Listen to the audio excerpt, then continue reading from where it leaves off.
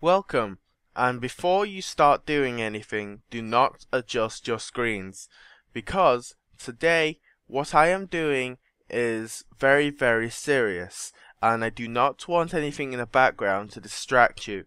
You can have this in the background whilst doing something else, or you can have uh, you can have it on and close your eyes and listen to the serious discussion. If you don't want a serious discussion, then please turn off now. I am warning you, this is a very sensitive topic, and I am interviewing people who are willing to talk to me on Skype about this sensitive topic. The sensitive topic today is suicide. As you may know, or may not know, this week is Suicide Awareness Week.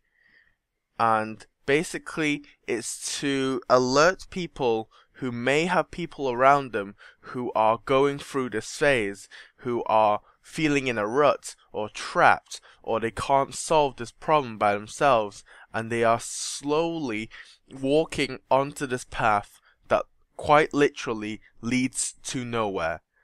So, if you do not want to listen to this discussion, then please turn off now.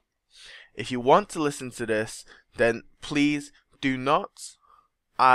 I normally don't say this, but please do not leave harsh comments, as people out there may watch this and they may think to themselves, this is me and I want to talk to someone. Then I am saying right now, I will be here to listen to you as a stranger and not to judge you, because everyone needs someone to talk to.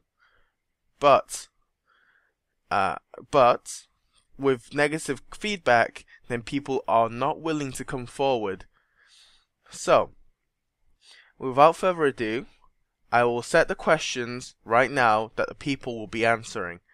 The first question is, where do you stand on suicide, such as viewpoints, opinions, and such of the like.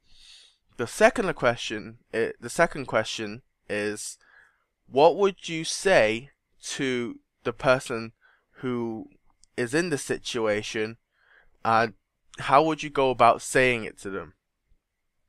And this may include tactics, this may include things you'll say to them. And the third question is, after maybe this person has found out that they want to commit suicide, what would you say to the people around them? How would you treat the people around them, such as family, co-workers, friends, who come into contact with this person nearly every day, or on a weekly basis, or talk to them on a regular enough basis to know them, or should know them? So, without further ado, let the interviews begin, and at the end, you will hear my opinion. I warn you now, my opinion may be drastically different to those within this interview, and there are specific reasons why I say this, because I offend people with my opinions, and there are certain ways I think. So if you do not want to hear the harshest opinion, or the harshest things being said in this set of interviews, then do not listen to mine, and or switch off completely. So, let the interviews begin. Where do you stand on the topic of suicide? Suicide is just like I don't really know. It's messy and painful and just not not the best thing. Yeah. Okay. Okay. What would you say to someone if you found out, say, one of the people around you was going to attempt suicide? What would you say to them? Um, I wouldn't really know. I mean, it's a delicate um, subject, and you don't really know what's going through their mind. But I would try to talk them out of it, and you know, just let them know that I'm there for them, and that maybe it would be better if instead of always thinking about death and wanting to end their lives, maybe they should try and look at it like they wanted to start living and being themselves. That's it. What would you say? Is that your whole answer? Yeah. What would you say to the people around this person? Well, I wouldn't say anything like, how couldn't you tell that they were feeling this way? Because it's really easy to hide those kind of thoughts. So it's more like, you know, if they had found out that they're suicidal and they might be attempting it, or they have and they didn't succeed, just instead of them blaming themselves and maybe denying how that person was feeling, they should just show them that, you know, they do care for this person and help them feel better and wanting to live instead of not wanting to. Okay, thank you. Is there anything else you'd like to add on the topic? Sure. Suicide, it's not something you want to do. It might seem at the time that it's the right answer or the only answer, and there's nothing else you can do.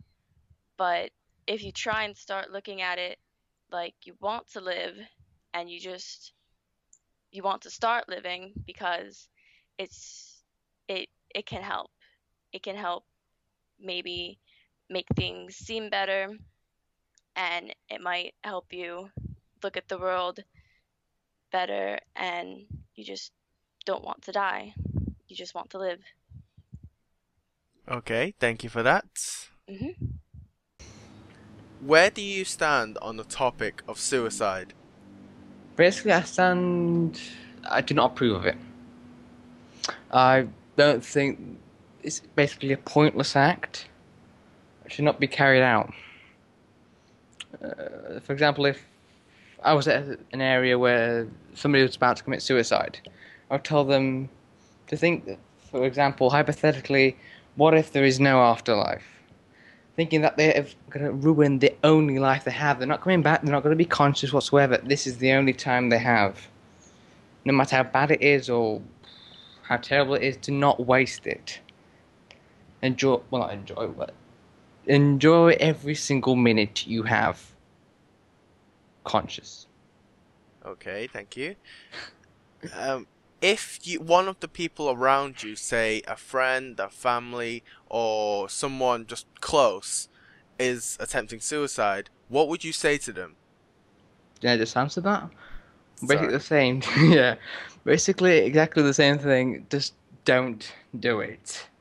Think really hard about what you have now and the theoretical chances of not having it ever again and not existing. Okay. What would you say to the people around this person? You're no longer talking to this person, you're talking to people around them, say like family or friends or co-workers. That are near him who's about to commit suicide? Yes. Basically, go away, do not influence his choice in any way you might cause him to commit suicide. Be careful of your choice of words. Okay. And be cautious. Thank you for your answers. Is there anything else you'd like to add on the topic? If you're thinking about committing suicide, just don't do it. Okay, thank you. The next individual that I interviewed was not comfortable with speaking to me, but they did agree to give me their answers at least in text, and that's what you'll see on screen. So the first question I asked them is, where did you stand on the subject of suicide? And this is what they said. I think suicide is wrong, and I understand people do it for different reasons. Some may do it because they're bullied and feel worthless. Others may do it because it seems that tragedy is everywhere around them, and others may do it because they feel that their life is going nowhere, and that suicide is their only answer. In other words, I am strongly against suicide. That is the answer they gave us for question 1. For question 2, on when I asked them, what would you say to the person who was going to commit suicide, they answered, some things I would say to the suicidee is that suicide is not the answer. You can get help, and it's possible for you to make your life so much better. I guess my message is, don't give up. When I also, at the end, when I asked my last question, uh, they they answered when I asked them, what would you say to the people around the suicidee? They answered, I would tell the family and friends that the suicidee needs help, and that this is not something that can just be pushed aside or forgotten. They must do everything in their power to prevent this. Otherwise, there could be a tragedy they regret. And that is all said to me by this person, and this person was uncomfortable speaking, so they gave me their text answer. And their last question, when I said, is there anything else to add? Maybe something personal or specific? And they answered, well, personal experience is one of my best friends committed, and I wish I approached her sooner, but I thought she was okay. If you see any sort of indication someone is showing signs of suicide, approach them, get help, and get them help ASAP. Where do you stand on the topic of suicide? Well, I mean, I understand why people commit suicide, but it's like I don't like that people could possibly think that for whatever reason, however people are treating them or the conditions of their life, that suicide would be the answer. I hate that people could think that. Like, there was a girl at my school who she has I guess problems at home or something, but she cuts herself, carves stuff into her legs, and she went missing for a couple days during school, like straight up out of school went missing. And so we were all worried for until we found out where she was. But like that really scared us, and so I understand how people who know someone who goes through it would feel too. Okay, thank you. The next question is, if someone around you was to commit suicide, what would you say to them? That well, that I'm sorry that they thought that that was the answer to their problems, and that I'm gonna miss them because, well, everyone that's around me is a big part of my life, and I love them all, and I don't think that they should have done that. That there's always a way to fix things. Thank you. The last question is, what would you say to the people around this person? Say family members, co-workers, or people who are in their everyday lives? Um, I'd probably want to see what they know about why the friend of ours or that friend of theirs committed suicide, and like it with the example of like people whose family treat them terribly and they commit suicide because of that. I'd tell them how disappointed I was and what they caused and how angry it made me, and that they get to live with this for the rest of their life, that they caused this, and that from now on they should think about how they treat others. Okay, thank you. One last question. Is there anything else you'd like to share with the people listening? Maybe a personal experience or some advice for people who may be thinking of committing suicide, or for people who suspect one of their friends is attempting to? If you ever have a friend who you think anything, just even the smallest thing, is wrong, go up to them, give them a hug, and ask them what it's about, what's wrong. Like, just help them fix their problems. You never want to get a call from a friend's family saying that they committed suicide or did anything. Like, if you can do anything to make them feel better, and you're there, and you truly are a friend, it's your job. Thank you. Now that you've heard everyone else's opinion, the following opinion is mine. And I know my opinion is the harshest of all because I have thought this through, and I say the things I do for certain reasons, for certain viewpoints, but I can understand where people are coming from. The first question, as always, is where do I stand on the topic of suicide?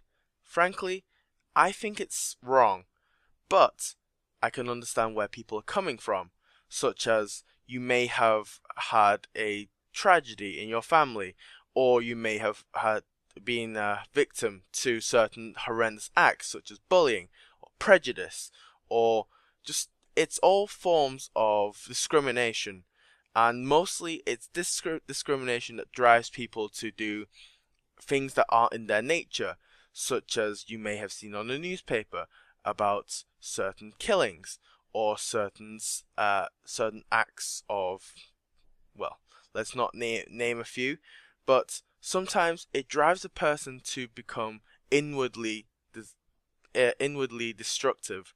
So the person may turn to cutting themselves. The person may turn to completely putting themselves down, such as a perfectly normal human being could start to develop mental problems, could start to sometimes develop bad eating habits or eating disorders. I have never personally encountered anyone that has, but logic dictates it can happen. And so I can understand that. But if you suffer from this, please talk to someone. It doesn't have to be a family member if you don't want them to worry about you. It can be a neutral party. There are certain hotlines. There are people out there who are willing to listen to you. I am one of these people. If you are stuck in the position of turning down to this path of destruction, please contact someone. Talk to someone. Even if they don't want to listen, just tell someone so they can help you.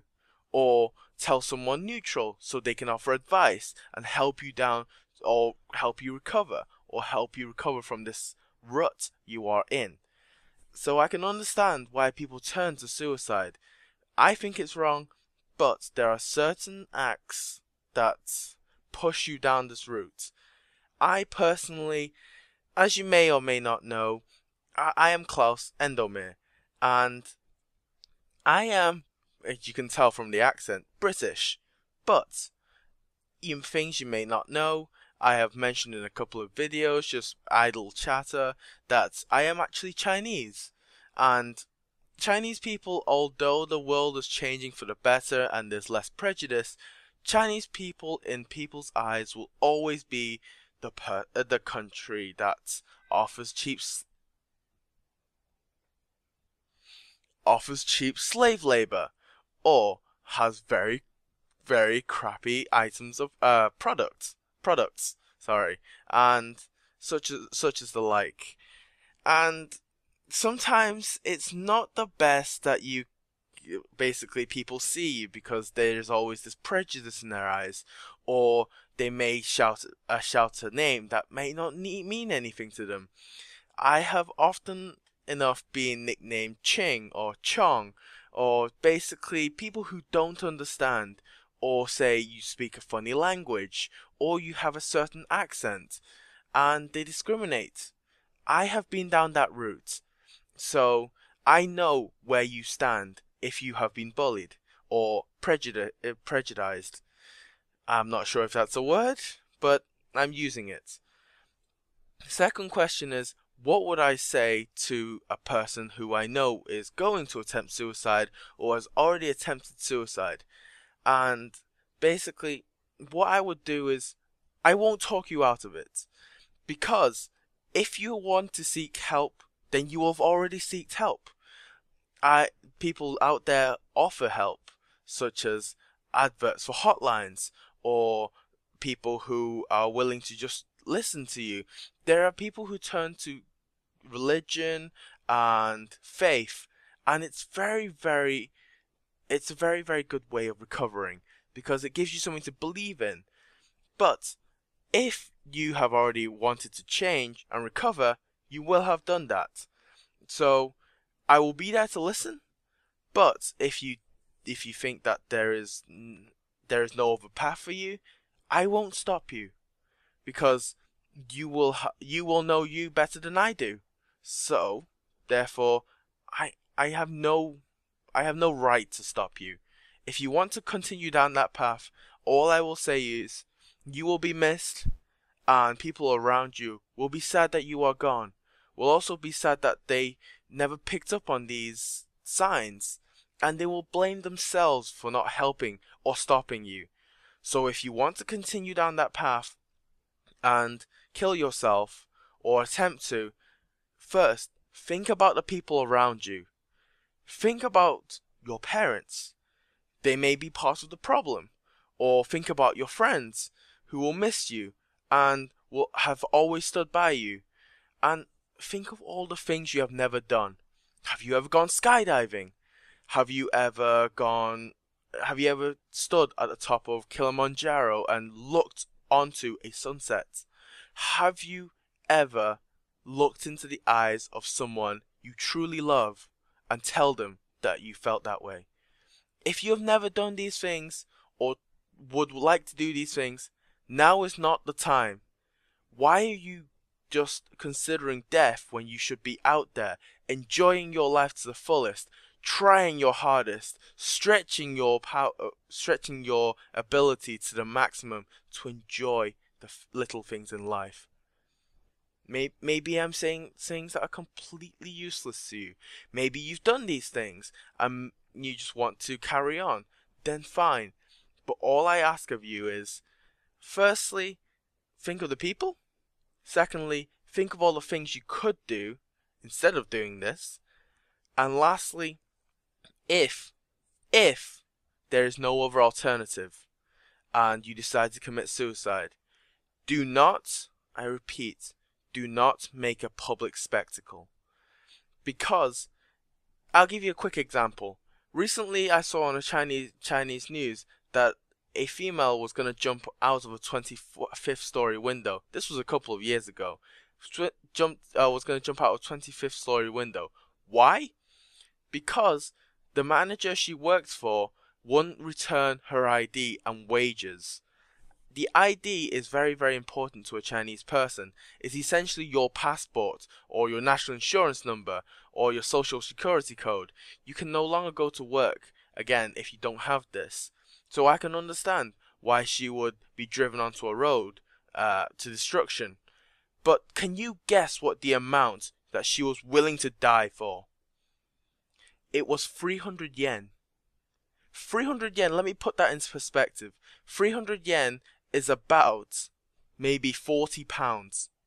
Sterling pounds. 40 pounds. And for my US friends, that's about $60. She was willing to kill herself for $60. If you don't think you're worth more than that, then you really have perspective issues. But she was jumping. Let me push all that aside. She was going to jump out of a 25th story window. The police closed off 6 streets surrounding that building. People couldn't get to work with public transport. There was a massive crowd outside around that building, so elderly people couldn't access or leave that building. And there were ambulances, there were policemen, and there were fire crews there. Why are you wasting everyone's time if you think you're not worth enough? That's all I'm going to say to you. Do not waste people's time if you are already going to kill yourself. If you want to do it, then please do it. Quietly. Do not waste other people's time. The police are trained. The fire crew are trained. Also the paramedics are trained. If you become a slurry on the pavement, none of these three teams can help you. But they have to waste their time in persuading you to come down and live your worthless life.